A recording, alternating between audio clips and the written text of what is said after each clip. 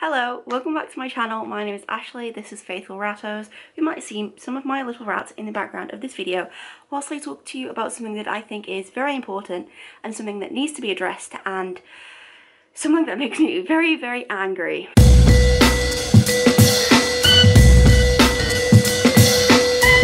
So yesterday it came to my attention that People magazine published this article, and it's called "Woman Celebrates Graduation with Beloved Pet Rat Who Helped Her Through Her Master's Program." Pet rat, singular. Now, a lot of you now may be getting concerned, as I was concerned when I saw this article being shared around Facebook groups. Pet rat, one singular pet rat. Now, this girl called Sarah Martin, I feel comfortable sharing her name, A, because it's in the article that's in the public domain, and B, because when, as I'll get into a bit later on in the video, when people were kindly, including myself, kindly offering her advice about the situation, she blocked people, she deleted comments, and she went on private. And because of that, I feel comfortable using her name. I did make a TikTok yesterday before when I gave her the benefit of the doubt in the situation, and I didn't mention her name in that video. I even blurred her name out of the article when I used it in the background of my video. However, now with her actions, I am comfortable using her name because it's already in the public domain, and she's like made her bed and I think she needs to lie in it. Oh, hi Coram. Are you gonna say how angry you are? Ratties shouldn't be alone, should they? So basically, this article goes into Sarah's life, I guess, and that she felt lonely and isolated while she was studying her master's program because of the pandemic, and so she decided to get a pet rat at the suggestion of her friend. And this rat was 5 weeks old when Sarah got her. 5 weeks old, a tiny little baby that shouldn't have been separated from its siblings at this age, let alone rehomed alone. So I know wherever she got this rat from was either a pet shop or an unethical breeder, which is rather shocking to me because even in the UK, pet shops that have lots of issues with them still do not house or sell rats alone. So wherever she got this rat from wasn't a good source, and this poor baby was kept alone, is now nearing 2 years of age, and has been alone for the majority of its life. The second issue that I have, besides, I'm so annoyed, besides her keeping this lone rat, is the fact that this, from what I found on her Instagram before it went private, this is what the rat is housed in. A tiny little plastic tub that you put breeder insects in, that you would house springtails in, or woodlice, or even isopods.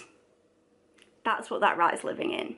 Now, I don't know whether she's upgraded since then, but this is the only evidence of what this rat lives in that I found on her online presence. Now, isn't that sad? My boyfriend has his arm raised, so I think he wants to add something. I saw something about apparently it was a rescue rat from Lab Rat, but Rat Review has rescue rats from Rat Labs, and they're not alone. The only one alone is Daisy the hamster, but she's a hamster. You know, that's a good point. Not even labs who test on animals keep lone rats. But even the Rat Review has many rats. I know people, very large online creators, who've had rats from labs in pairs. Not homed at 5 weeks old. So if that is the case, where did you hear that? In the comments. Who sent it in the comments? Some random person or her? I don't remember. But that is the case. I'm not impressed, and this is getting me all riled up again, but I wanted to film this video and put it out because I thought this is something really important that we need to talk about. That it seems whenever rats go viral or a big news outlet like People magazine pick up the story, it is always the story of a lone rat. So you have this poor girl called Remy, Ice Cube the rat, which is a controversial topic because Ice Cube was saved from the streets. However, Ice Cube had severe frostbite and had all four of his limbs amputated, as well as part of his tail. Couldn't walk, couldn't eat, couldn't climb, and in the end of his life had a tumour almost the size of him and wasn't put to sleep. And he was alone. So I have a real big problem that it seems the only rats that go viral are lone rats. And this is a really dangerous precedent to set, because a lot of people, when they buy pets, are not educated and they do not go out and further research. They will just take the word from this viral story and run with it, and they don't care to research further, and then they don't care to research further and buy from an ethical breeder or from an ethical source or from a rescue or whatnot. They will just find the nearest rat they can and take it. And this is the case for, I think, a lot of different animals, but it's definitely the case for rats. And it really worries me. Now, this story could have done so much good for rats' reputation, because we all know a rat's reputation is really terrible. But if this story was about somebody who had a group of rats, who cared for their rats properly and didn't just use them as a social media puppet, this story could have done a world of good. Instead, it's done a world of harm, and I'm really, really concerned and saddened with the knowledge that this is going to make people go out and buy one single rat and keep them alone in poor conditions. And the worst part about it is at the end of the article, I'll read it to you. Know their natural needs and behaviours, because as long as they're doing things that let them carry out their natural behaviours, they'll be a lot happier and healthier. Excuse me? What about a fucking ratty friend? What would be wrong about being a feeder rat, but still the rat view also had feeder rats. Yeah, but that's a whole different issue, but one single feeder rat, still. The rat view had multiple rats. Anyway, so I also reached out to the author of this article, who is called Kelly Bender, and I reached out to her on the only platform I could find her on, which is LinkedIn. She viewed my LinkedIn profile and I haven't heard from her. And I sent a really polite message voicing the concerns that the rat community in general had, and I haven't heard a response from her.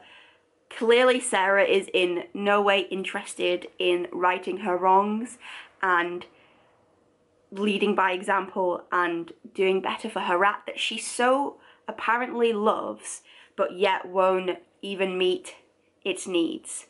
So to sum up this video, I think there needs to be a huge shift in how the media sort of glorifies these cute pet stories without doing the proper research into what actually is needed. This isn't the first time this year I've got mad about things to do with rats and the public. So for example, a massive vet reality show called Bondi Vet, which is mostly based in Australia, had a YouTube video that went up, I'll put the picture of it here, where two vets, the two twin vets that are on that show, went over to see this baby little rat in a tiny ass cage, barely 8 weeks old, with a respiratory infection by itself, and the vets didn't tell him that it needed company. They didn't have a clue really what they were talking about. And in general, there seems to be this trend of not providing accurate information when it goes along with the story. And this is the fault of the reporter and not only the fault of the owner. And I'm just really saddened by this, and I wanted to make a video because it's something that I can't just sit by and watch, because it is so sad. I just can't imagine doing something like that. I can't imagine people telling you how to do better by your pets and ignoring them and blocking them and making your account private just because you made a mistake. You put yourself in the public sphere by having an article on People magazine. You put yourself in the firing line, and it's not even a firing line. No one was giving hateful comments. People were saying nice, polite advice in the comments. I didn't see one hateful comment. Yet, she won't right her wrongs. And I'm hoping that this video gets some sort of reach, not just the rat community, because it's really saddening. And I said saddening so much, but I really am truly deeply saddened by it, and I hope that in the future less and less of these types of articles come out, and that more and more people are aware of how pets need to have their needs met before you consider your own personal gain from it.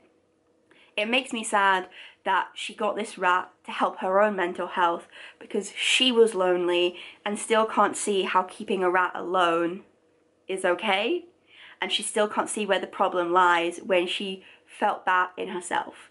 It's just, again, really sad. I was hoping some of my rattos would make an appearance, but it is clearly time for a nap. So that is the end of this video.